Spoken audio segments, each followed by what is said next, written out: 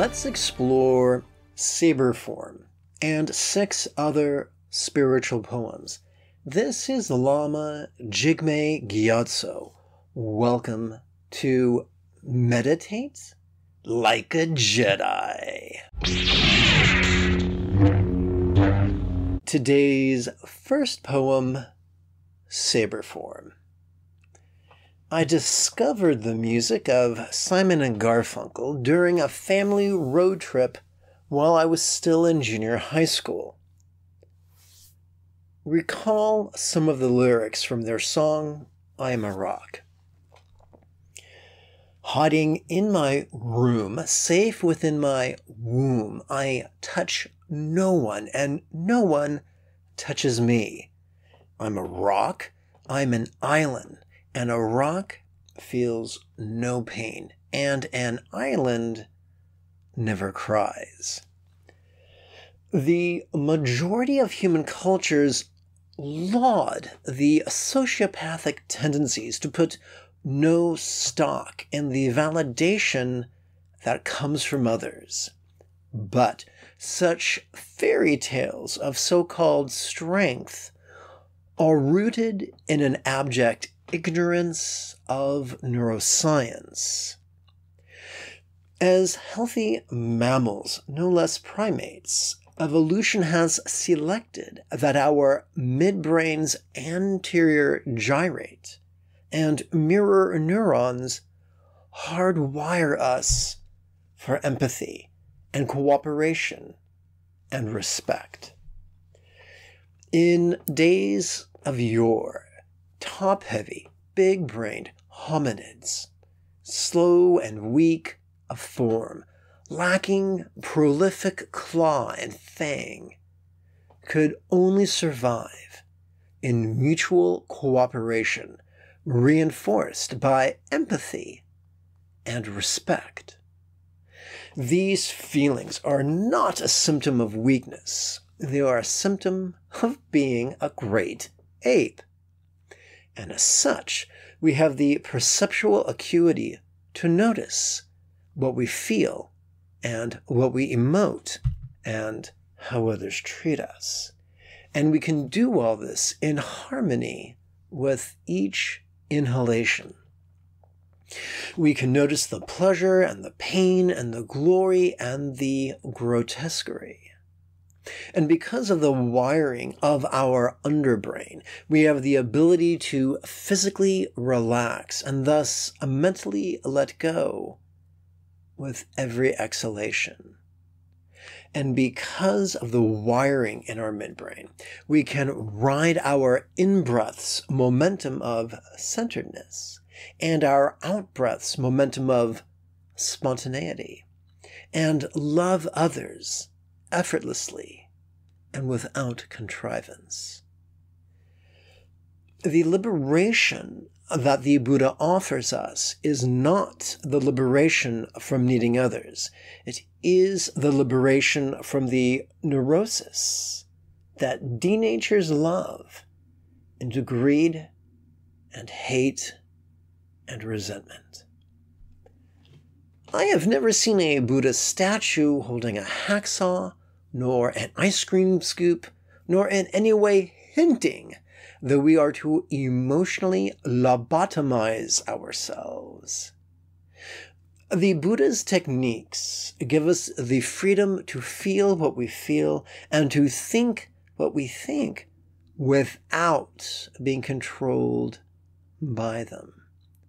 To perceive in the absence of slavery is the freedom that meditation could give us, but only if we are taught it properly and we apply it consistently.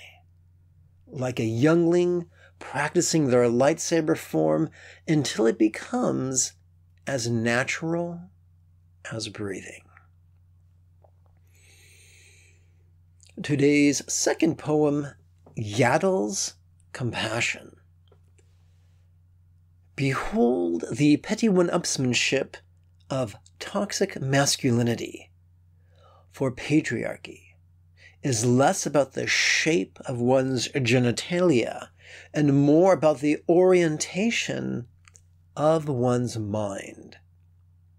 For the drives of toxic masculinity have their seat in our brainstem, and like a silly Sith Lord, it concerns itself with the pettiness of power and prestige. Whereas the impulses of healing femininity have their seat in our midbrain, and just like Jedi Master Yaddle, seek the welfare of others. Today's third poem, Gastronomic. His belch entered the room before him, like a kind of gastronomic fanfare.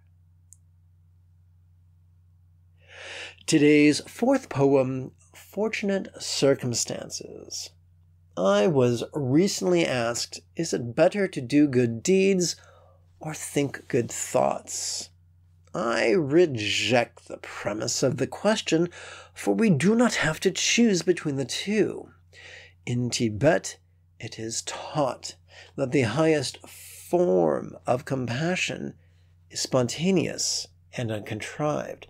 Therefore, if we cultivate centered spontaneity, our intentions and actions could take care of themselves. But wait, how do we cultivate this centered spontaneity of which I speak? By practicing Buddha's contemplation and meditation and compassion. In Tibet, they are known as view, meditation, and action. The easiest way to practice view is to blend certain rhetorical questions with mantra recitation. The easiest way to practice meditation is to passively watch the play of mind in coordination with one's inhalation, and then to actively relax into the non-graspable nature of mind in harmony with one's exhalation. After having sat in meditation, the easiest way to train in action is to first briefly recall how, although the minds, communication, bodies, and circumstances of all of our neighbors, fellow earthlings, and all beings of all worlds conventionally seem to be lucid, resounding, sensual, and appearing. Yet ultimately, they are as non-graspable as a vast empty void, like a beautiful cloudless sky, the color of Kuntu Zangpo's body. Then secondly, one practices the love that wishes for all beings, that their minds would be joyful, their speech would be peaceful, or their bodies would be blissful, and their circumstances would be fortunate. Training thusly every morning and every evening, we could condition ourselves to love and to let go spontaneously and habitually and easily and effectively. Today's fifth poem, Mind Itself. When teachers explain that the mind is clear, what do they mean? The mind is lucid. The mind is aware. It is aware of the five senses of sensation and flavor and scent and sound and sight, as well as the sixth sense of mind's awareness of its own emotions and intentions and reasoning and recollection and imagination. So during our meditations in breath, we could spontaneously notice any of these aspects or functions of mind.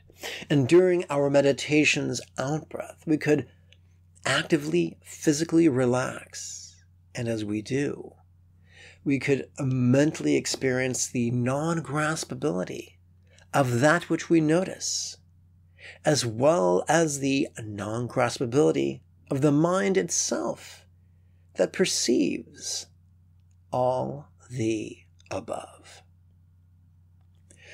Today's sixth poem, Member of the Sith.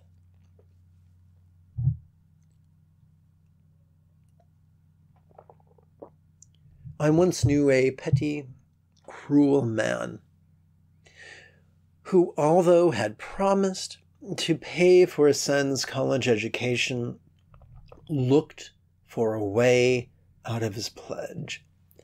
So he added a proviso that if his son's grade point average dipped below an arbitrary level, he would cease to support his son's education, and the son would have to move out and seek gainful employment.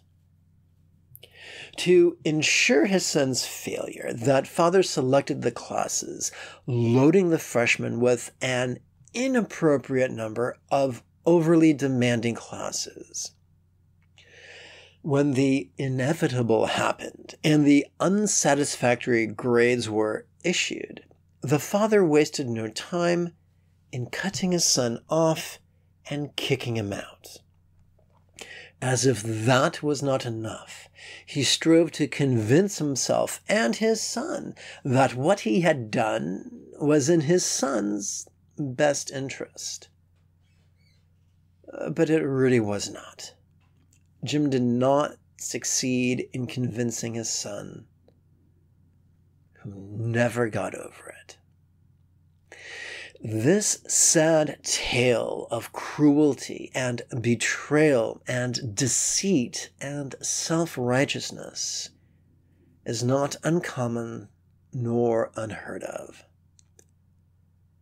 That father had no lightsaber and no midichlorians, but make no mistake, he was as self-serving and cruel as any member of the Sith. Today's seventh and final poem, Define.